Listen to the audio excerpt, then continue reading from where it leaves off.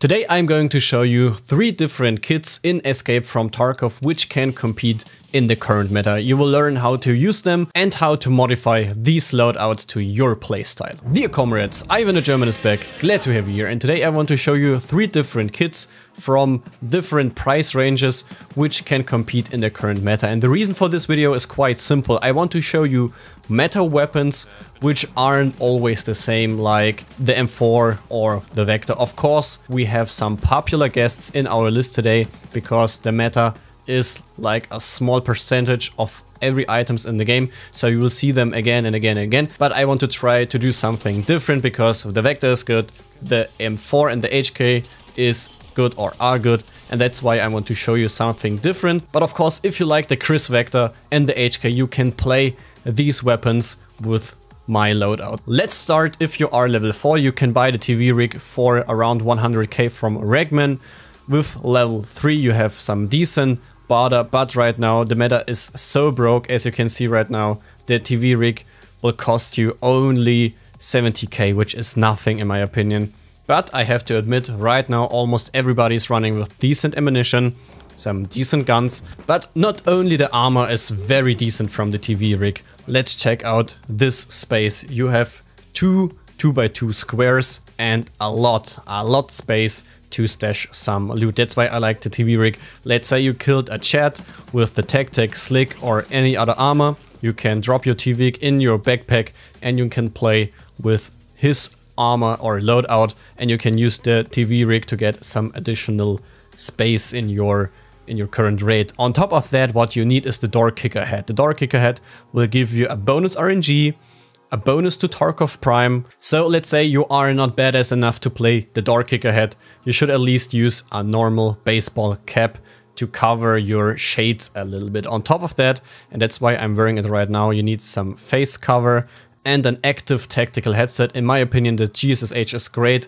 but it's really a personal preference. The Peltor, the Zordins and whatever are also very good. It really depends. I like the GSSH. The RPK or even a fully modded meta AK is very good right now in Escape from Tarkov. The ergonomics are okay, the recoil is okay, but BS ammunition and Igolnik are very good against high geared players. With BS and especially Igolnik, you can shred the armor very well. AKs are scratching on the step to become meta weapons, especially with the right ammunition, as I said, or even with 7.62x39 AKs with AP or BP rounds. They are good, they are very great. On the other hand, I have the P90, pretty cheap, from 49 to 54k.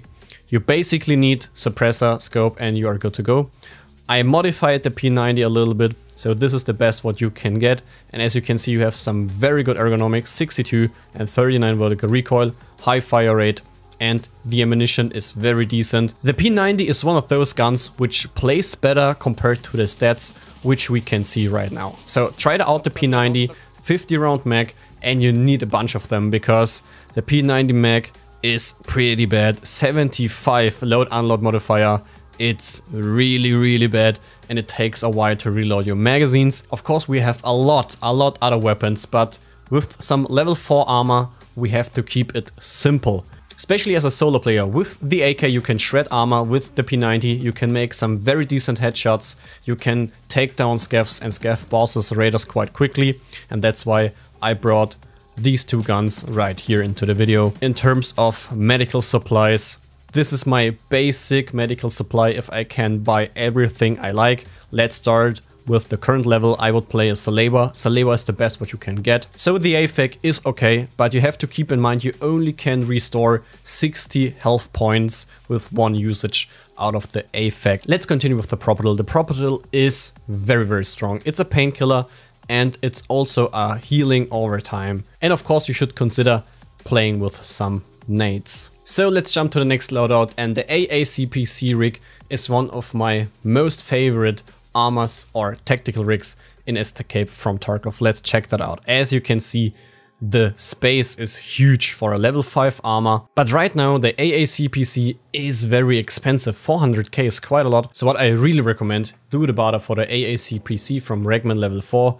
for 3 Cordura, 3 Ripstop and 1 Whiskey, which is around 170 to 200k, but it's definitely worth. So my weapon of choice for a long time during the mid stages of this wipe is the SR25. The SR25 is one of the biggest winners in Escape from Tarkov 12.9 and 12.10. I made a video about the SR25.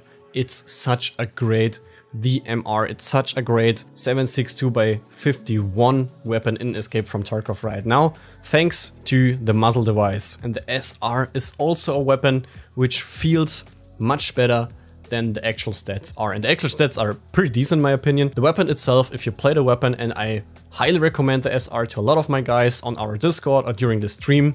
We are streaming on Twitch and we have a lot of interactions about some guns and some builds. Play the SR. I will link the video, play the SR.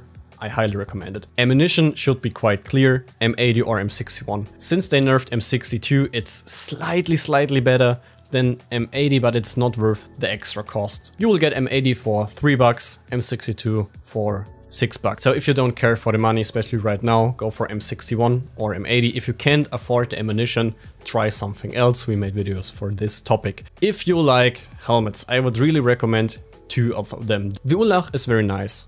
Color, shape, ricochet chance and armor class, everything is very decent. And if you can choose, don't play the ton version because it's too bright in my opinion. If you like face shields, check out the TC800. Stats are okay, high ricochet chance, and this helmet is very cheap. You can get it for 40 to 60k on the flea, especially to the early and mid status of the wipe.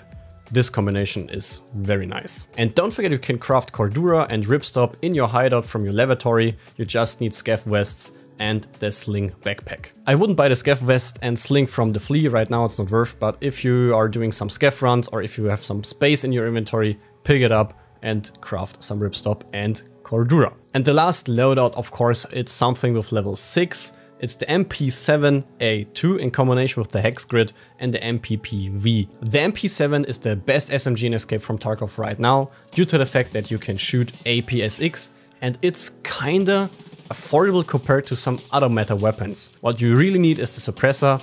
You can change the shift grip to the mag pull grip or anything else you like. You can even save some more money if you play the MP7A1, which has kinda the same vertical recoil, 44, and you have a little bit less ergonomics, around 45. What's really hard to get is the AP ammo right now, so keep in mind that you have to buy AP ammo from Mechanic. But besides of the costs, why is the MP7 so good? As I mentioned, it's due to the fact that you have a high fire rate, 950 rounds per minute, AP rounds, which have a decent penetration and 40 round max. In combination, this is the best SMG. In the beginning of this video, I said that I'm going to show you some efficient kits. Why am I showing you the Hex Grid? Early and mid status of the wipe, the Hex Grid carrier is very cheap. Right now we have a broken economy.